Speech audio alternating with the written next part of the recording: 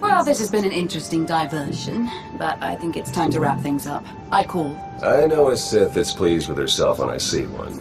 I fold. So soon? Must be quite a hand. Let's see it. I know that voice. But how?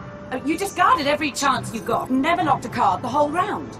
The odds are astronomical. You cheated. Yeah, even if I did. You sure the old boss of Sith intelligence wants to admit some shifty alien got the better of her?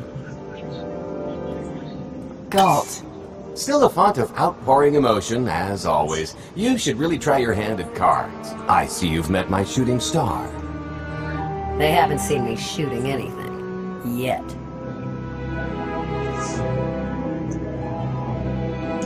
I see this as a real love-hate relationship. She's the hate, right?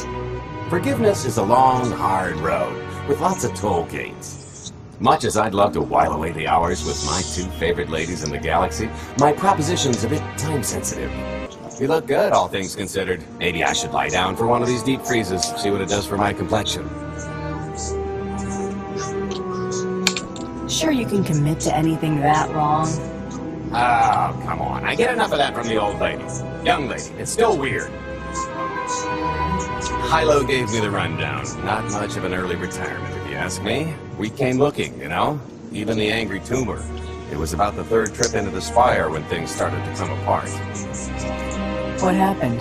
Well, it wasn't so much that anything happened as nothing really did. We knew better than to believe the Eternal Empire's cover story, but I've seen ghosts leave bigger traces. Probably on something we were doing. We were going broke and turning up nothing. With the galaxy coming apart, priorities shifted and everybody wandered their separate ways. Even the lovebirds?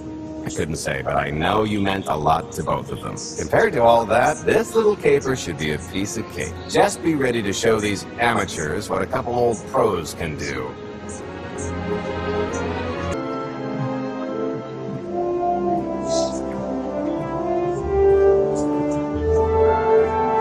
Perfect timing.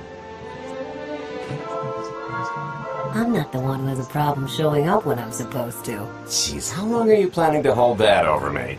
The rest of your life, naturally. Thanks for keeping my worse half out of too much trouble. I'm used to it by now. And richer for it.